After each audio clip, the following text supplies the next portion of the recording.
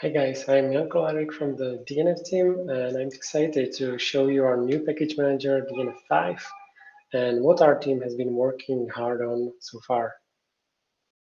So first, let's look at the brief performance comparison with the previous version of the package manager, DNF4. So let's start by downloading package metadata for DNF4 by running DNF4 make cache and wait until it's downloaded.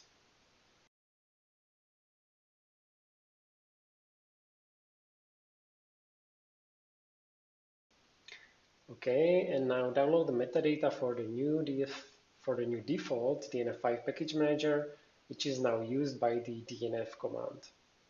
And you should see it's a bit faster than DNF4 because repository parsing and loading are done concurrently with the metadata download. Now that we have the metadata prepared, we can try running some simple repo query command, which is basically lists all available packages in the connected repositories. And we'll measure the computation time of this command first with DNF4. Okay, nice. And now let's drop the output so we are comparing just the computation time. And now let's try it with DNF5. And you can see it's now more than 3 times faster. The improvement is even more significant when parsing many command line arguments or resolving globs expressions or finding dependent packages. Another thing that has seen improvements is bash autocompletion. So let's type DNF and hit tab to see all the commands we can use along with some brief descriptions. When you start typing, say M and again hit tab, you can see the suggestions are narrowed down.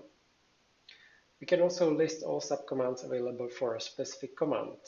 For example, typing the mark command and hitting tab shows the package reasons, subcommands we can use for marking packages.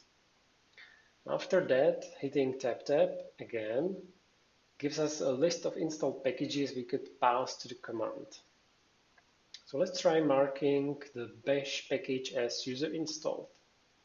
Oh, oops, we don't have enough privileges. Okay, this is a new behavior compared to DNF4 as we now try to consistently inform users about the required privileges before executing a command. And you can also see how parameters for the install command are auto-completed.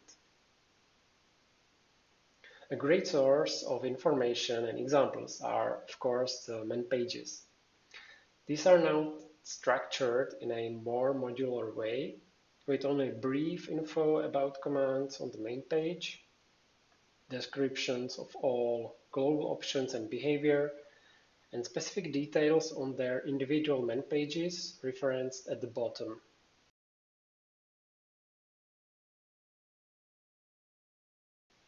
So let's look, for example, at the DNF install man page.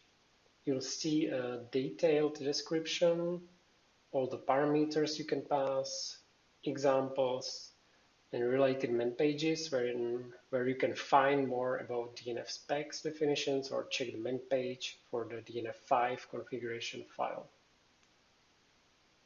One of the new features in DNF5 is the DNF5 daemon, a standalone dbus service that can be used for client-server communication. So this approach is currently being implemented in GNOME software, which we hope will use the new mechanism in the next Fedora version. So let's install the daemon package and try a simple demo.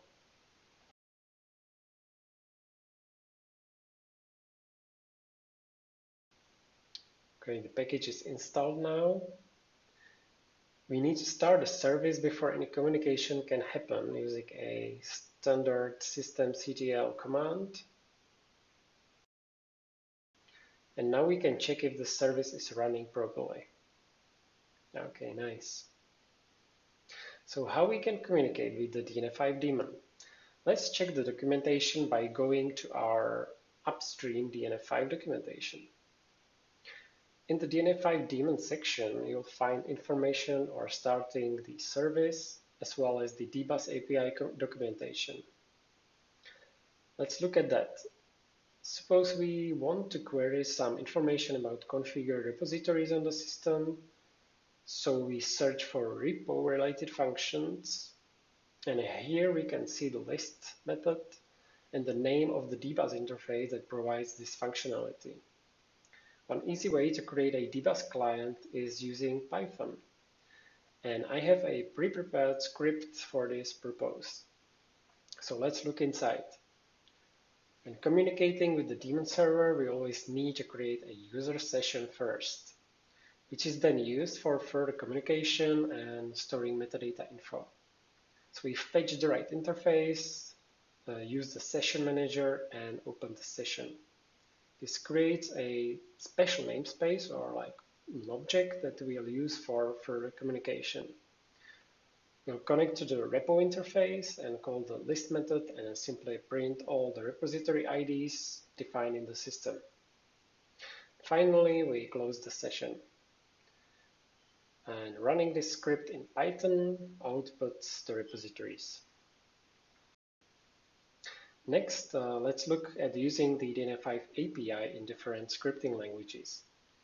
The best support is currently for Python, and everything I'm showing here is also documented in our upstream documentation with examples. So first, we create a base object which holds all information across the script. We load the system configuration and call the setup method, which performs various initializations based on the configuration data. Since we want to work with repositories, we initialize and load them into our script. Now we can perform some queries. So for instance, we can search for all packages starting with SSSD using this glob pattern and restricting the query to available packages only. And at the end, we simply output the found packages. So let's run it. And here is the list. Besides Python, we also have a functional state for Ruby and Perl bindings. So if you want to use DNF5 in a Ruby script, you would first install the DNF5 Ruby bindings. So let's search for them by looking for DNF5 and Ruby. There are some packages in the output, and we'll use the DNF5 bindings. Now I will write the same code as in the Python script, just rewritten in Ruby. You'll see that the script is quite similar, though Python handles some syntax like iterators a bit more cleanly in our implementation. And running it gives the same result. And finally, let's try Perl. Here's the Perl script doing the same job, and when we run it, we get the same output. Another new feature in DNF5 is support for dropping configuration directories. You can find where DNF5 looks for configuration files in the upstream documentation.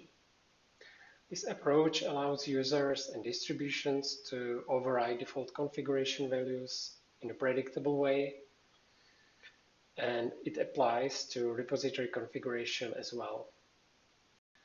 Now let's look at extending DNF5's functionality by implementing new plugins.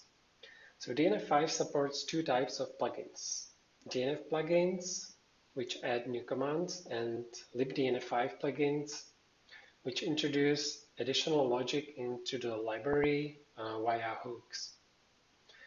So you can register a plugin to the pre-transaction hook, for example, and add some custom logic that executes before every transaction.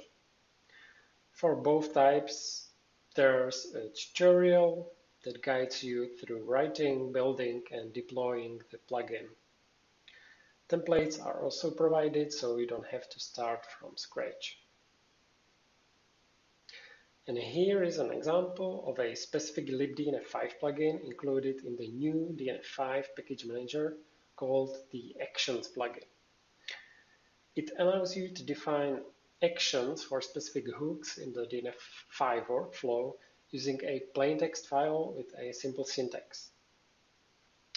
So let's install the plugin.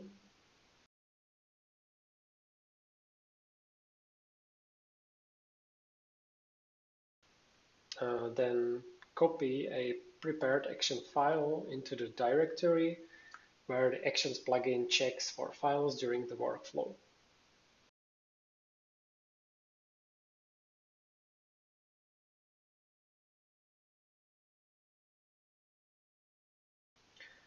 And looking inside, each line specifies an action to execute when using DNF5. The line always starts with a callback name, defining when it will run, followed by some options in columns like filters, package filters, and it always ends with the most important part with a command to execute.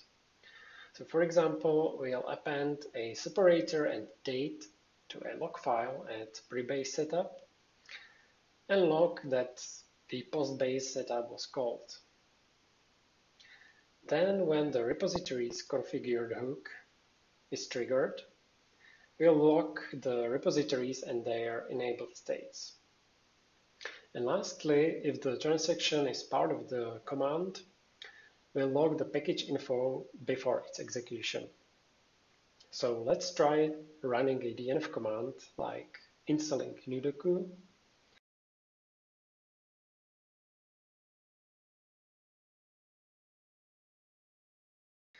Then check the log file, and here it is, timestamps, repositories, and package info. And for more info about the Action plugin, see the upstream docs for detailed configurations and examples. And at the end, I want to just briefly show that DNF5 is a pretty lightweight package. So I will create an empty install root, and then I will create a transaction to install there first the micro-DNF package, which was like the official lightweight version of DNF4 before DNF5 was introduced. And then I will do the same with DNF5 and DNF4, and we can compare the resulting size of the installed packages. So I will create an empty folder, and now I have prepared the command to install the micro-DNF package, which, although is already obsoleted by DNF5, it's still present in Fedora 41. So we will use our empty install root folder, and we will also don't care here about any weak dependencies. So let's resolve the transaction.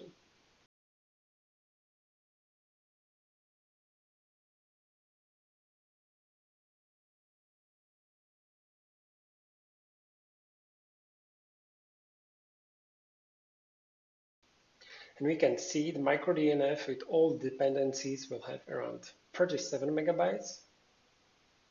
And now let's pass the DNF instead, which means the DNF5 package in Fedora 41.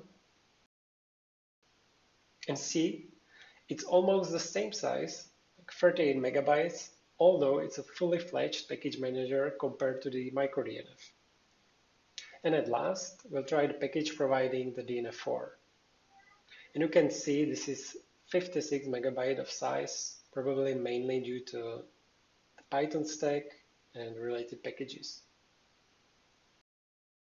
And that's all I've prepared. So I hope you enjoy your experience with the new DNF5 package manager and everything else that's coming in Fedora 41.